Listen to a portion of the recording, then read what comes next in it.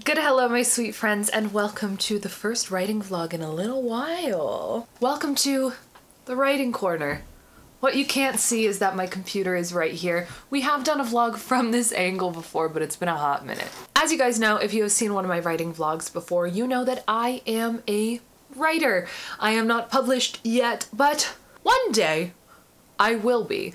I have every intention of becoming published someday. I just don't know when that will happen, and it'll be once I finish a book. It's just a matter of actually finishing it. So a few of the topics that I've talked about in writing vlogs before are writing is hard. Picking a topic, writing is hard. But I've also done science fiction world building and fantasy world building and talking about all of these ways that you can, learn how to get better at writing, because I may be a writer, but I have also studied literature and I studied writing as well. So when I started making YouTube videos, I thought I could lend my voice to the writing community in a really organic way. Plus, I don't know, I like watching writing vlogs where people talk about what they're writing because I feel like it's relatable. So I kind of wanted to be open and be transparent and to talk about these things that are really difficult, like writing is hard. So I was looking through all of my writing vlogs, trying to figure out what I wanted to talk about, and I realized that I've literally never talked about how to get started writing. I have been very lucky for my whole life that I picked up writing naturally as a kid. It was just something that I started doing. I started spinning stories in my head and then writing them down in notebooks and then typing them out when we got our first computer. And, it was just something that I've always done. So I never really thought about the people who don't necessarily know how to write, don't necessarily know where to start. And so I figured, hey, let's make a writing vlog about how to start writing. Before we get started, make sure that you hit that subscribe button and ring that bell if you want notifications whenever I post a video. I post videos every single Sunday, and I'm hoping to maybe ramp it up to more than once a week. And like this video, give it a thumbs up if you like it. That would really mean a lot to me. So you want to write, but you don't know where to start. A lot of the people who have talked to me about this, I've had a few people ask me on my Twitch channel, oh my gosh, I have had this idea, but I don't know how to get started. I don't even know where to start. I'm so overwhelmed. How do I get this on paper? You've got this idea. You've got this idea that you're so excited about, and you think it'll make a great story. You think it hasn't been written before, and you want to write it, but you have no idea where to begin. There's a couple of things that you can do. Every writer is going to tell you something different because every writer's methods about how they write is different. So for myself personally, when an idea comes to me, an idea and a character come to me.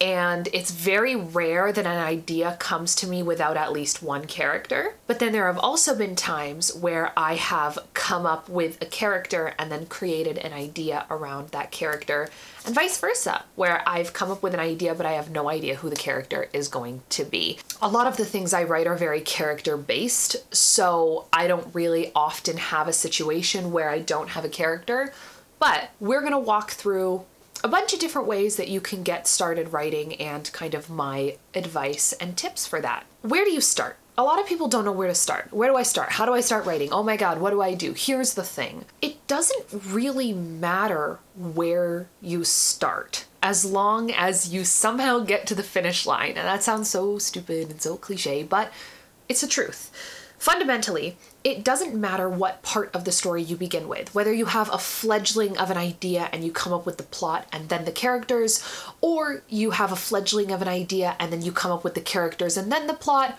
or you have a character and you work them into a plot. No matter what, you're fundamentally doing the same thing, which is what every writer needs to do first. You need to create your cast of characters and you need to plot. I did not believe in plotting in the past, which was huge mistake for me. For some reason, I thought in the past, specifically when I was in university, that I could write and just write and the story would come to me. It would be organic. It would just happen. Stupid. It was dumb. It was not smart, because the fact of the matter is, Yes, the story might come to you, but it probably won't make any sense in the way it comes to you.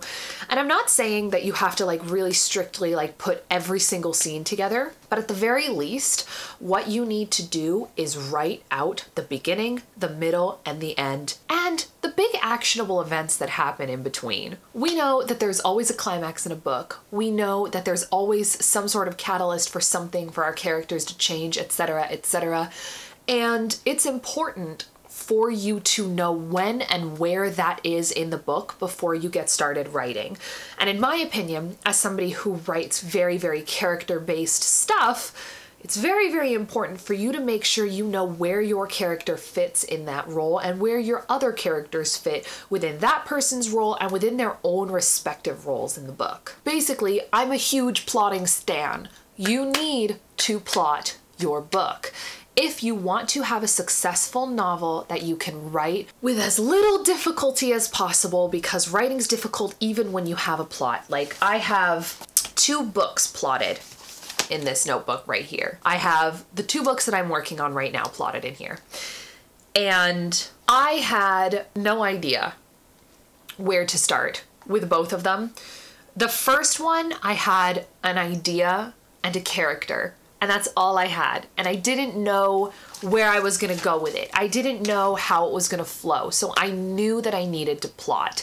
So with that one, I had this idea, I read a book, and then I had this inspiration, and I said, okay, I know my character, I know her backstory, I know what's gonna happen, but how am I going to make the beginning that I've created and the end that I already know, how am I gonna make that happen? And that's where the plotting came in for this one. Basically, I had the character, I had the beginning, and I had the end, and I needed to flesh out the middle. So that's what I did.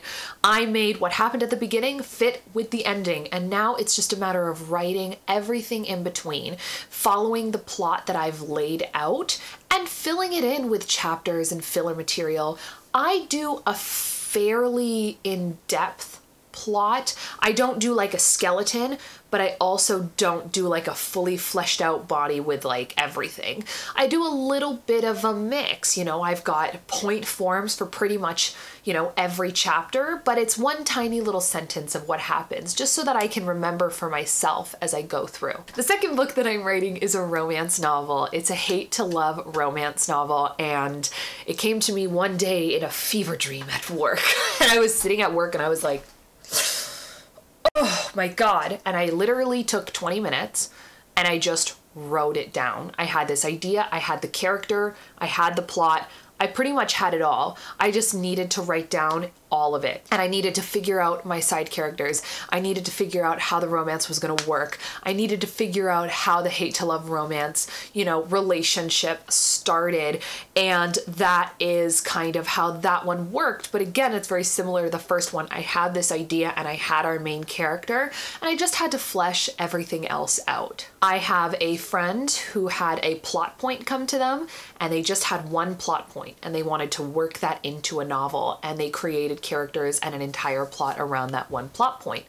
And some people work like that as well. Basically, it's your job to make sure that you are as prepared as you possibly can be to write and to do the due diligence for this novel that it deserves, right? Like, you have this amazing idea that you can put on paper that other people may be able to read someday. Why not take a day or 2 or 5 and plot it, right?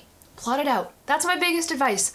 Plot your book before you start writing, because there's nothing worse. This is how I discovered plotting was important, because I started writing and then I got to like chapter 8 and I realized, Jesus, this doesn't even work. Then I stepped back, stepped away from the writing, plotted it actually, and the first 8 chapters ended up being absolutely nothing like what I wrote because I didn't adequately plot it. You need to plot. That's the long and short of it. Plot your books. I've also had a lot of people ask me how you get better, and honestly, I'm gonna say the thing that everybody says, okay? You need to practice and you need to read. I'm not saying read so that you can steal other people's or other authors' voices, because at the end of the day, the more you write, the more you're gonna develop your own writing style and your own writing voice. But reading just broadens your perspective. It gives you more vocabulary. You know, it teaches you different ways that people write so that you can help to create your own voice. Reading broadly allows you to be a more successful writer. So make sure you're reading. Carve out time each day to read a little bit. And also practice. Write short stories if you're stumped on your actual book. Write essays. Write scenes that you don't even know whether they'll be in the book, but write them anyways because they might be. Who knows? Write things that come to you in the middle of the night, even if it's only 500 words. Write, and then write your book and keep writing. And even if it sucks, that's what editing is for.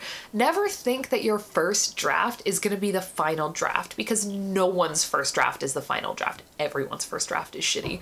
That's like kind of the law. First drafts have to be shitty. Anyways, that's pretty much all I wanted to say about this. Like, people get so bogged down with the idea of writing being this like super complex, super hard, really difficult thing. But the fact of the matter is, I was 5 and I was writing stories. And I didn't think of it as this super complex, super hard thing, because all I wanted to do was get the story that I had inside my head down on paper. And that's what I did. And because of that, I now have a passion for storytelling and a passion for writing. If you have a story that you want to tell, plot it out, give it a chance, and then write. And writing's the hardest part. And I'm not going to sit here and be like, once you plot it, it'll all be easy, because it won't be. It's going to be really difficult. Writing is so difficult. I sit and I just like stare sometimes. Just like, oh God, what do I even write here?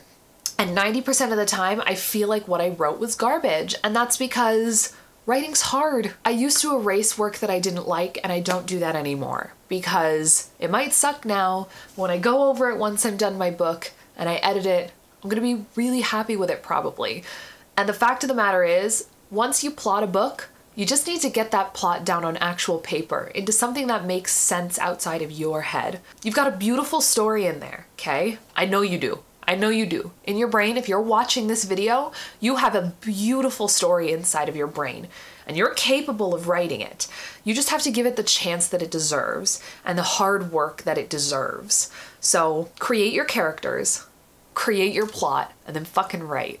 You can do it. Anyways, that is everything from me today in this video. I love doing writing vlogs. They are like some of my favorite kinds of videos to do. I just love them. But I want to know what kind of reading vlogs, or not reading, Jesus. I want to know what kind of writing vlogs you guys want to see. So if you could let me know down in the comments below what you liked about this video and whether you have any questions about writing, whether it's fantasy, science fiction, romance, whatever kind of book you want to write. If you have any questions, let me know in the comments down below what you want to know, and I will make a writing vlog about it. I also really love this setup. We got plants, we got rock salt, we got my figurines, we got my books in the mirror. As you can tell, you can see all 3 of the mirrors, all 4 of the mirrors in my space in this shot. I digress. I wanted to say thank you guys so much for watching this video. I truly, truly appreciate you. And don't forget, I have all of my social media linked down below. I've been super into Twitter lately, so follow me on Twitter if you don't already. And that is everything from me today. I hope you guys have a great day. Bye.